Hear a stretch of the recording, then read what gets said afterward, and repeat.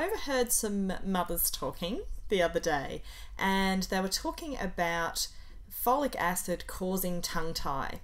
Now, I've done a fair bit of research myself into tongue tie, and one of the things that I just wanted to warn everybody about is this whole saying that it's causing things and stuff like that. Now, in terms of what we do know about tongue tie, we know that the incidence rate is potentially increasing. There hasn't been very recent data around prevalence of tongue tie, but we're noticing anecdotally that potentially that is increasing. What we do know is that it does cause breastfeeding problems, and we also know that it potentially can impact speech development as well. But the number one impact of tongue tie is actually on breastfeeding.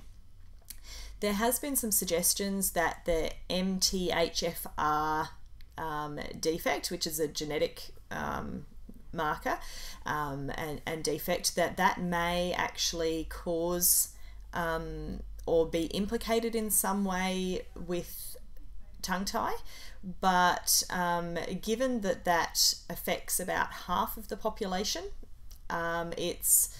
and the research is very, very slim, it's probably unlikely to actually explain fully the impacts that we're seeing on tongue tie. Now, the danger in saying, you know, oh, folic acid causes tongue tie, which there is no evidence to suggest that that is in fact the case. There is potentially some evidence to suggest that there may be some soft correlations in that they may be related somehow, but there's no evidence to indicate that it's a causal relationship, or that we just don't know. There's not enough evidence at this point to indicate one way or the other.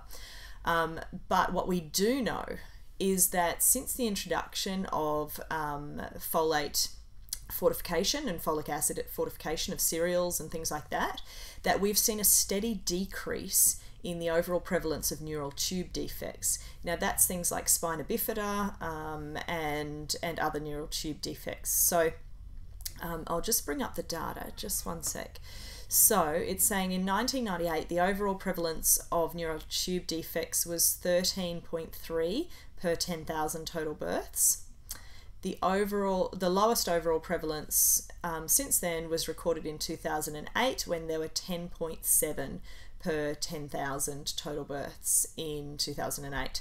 So what we're seeing is we are seeing a steady but slight decrease in the prevalence of neural tube defects, which would indicate that that fortification is potentially having an impact and helping to prevent that.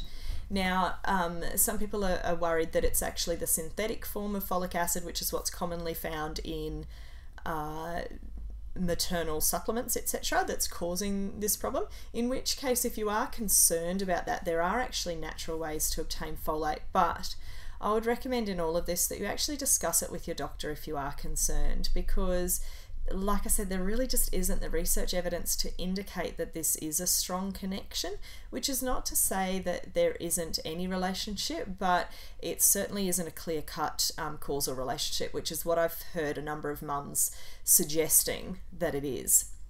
So in terms of natural sources of folate, there's some really great foods that you can eat to be able to get your folate naturally. So things like beans, legumes, so peanuts, a variety of different beans, lentils.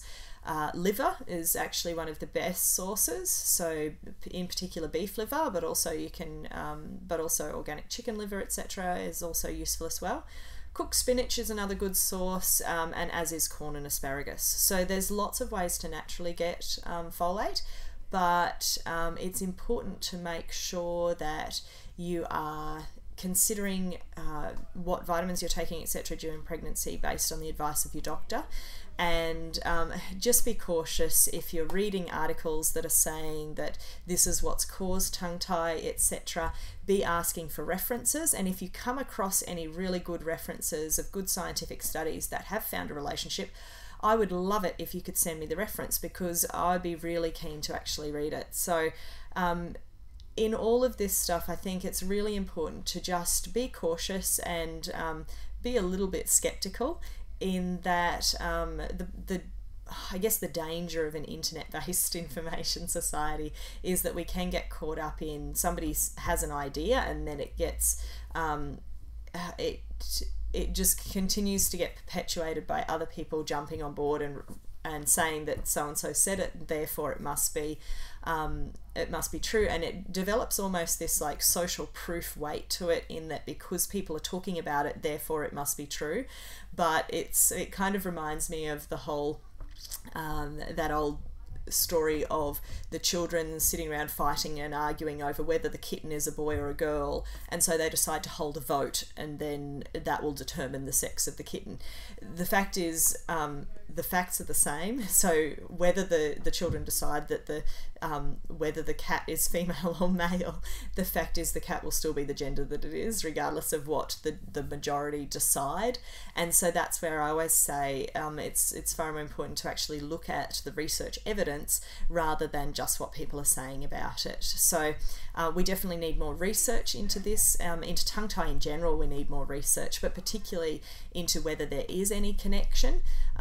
But discuss it with your doctor if you are concerned. But my word of advice would just be to tread with caution and don't believe everything you read or hear on the internet. All right, thanks everybody. Hopefully that's been useful for you to be able to get a better idea of the connections or lack thereof between folic acid and tongue tie. But yeah, I'd be curious to hear your thoughts on it, and if you do know of any research articles, please post them in the comments below, because I'd be super keen to read them. Talk, eat, play and learn, everybody.